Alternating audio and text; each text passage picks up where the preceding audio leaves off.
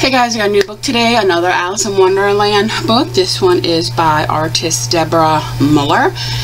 And this beautiful cover was colored by Sean Bober. Hope I said that right. She is the artist of the chubby mermaids. I really need to get one of these because they're so cute. I don't have any chubby mermaids yet. I want one. Let me see. I love how she colored this. Very unique for the mermaid, so I had to have it for my collection. These pages are single-sided. I don't think they're perforated. No, non-perforated. That was your nameplate.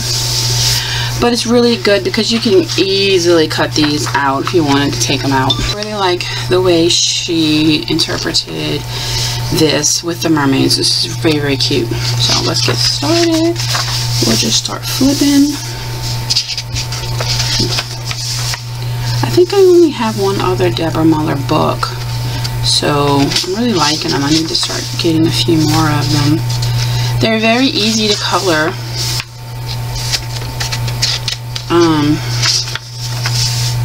That's what I like. They don't take a lot of time and you look like you did something, you know.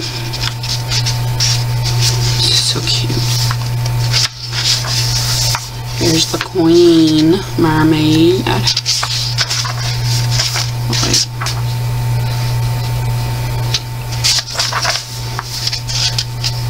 Oh no, I don't even know. Oh, that's cute. I like that page.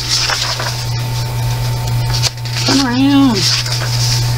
Oh my god, look at that. It's kind of creepy though.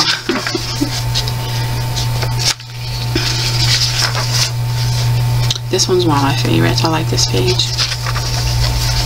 She's pretty. That's the Mad Hatter Mermaid.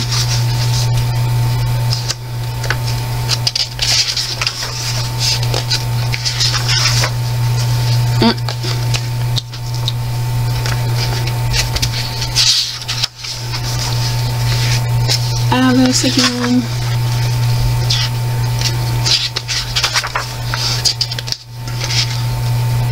With the caterpillar and the cat. That's it. Short and sweet. Really cute book. It's got that soft, nice cover I like. So the bind is just white, nothing on it. Really, really cute. Beginner style book. So if you like this whimsical style, you will love this book.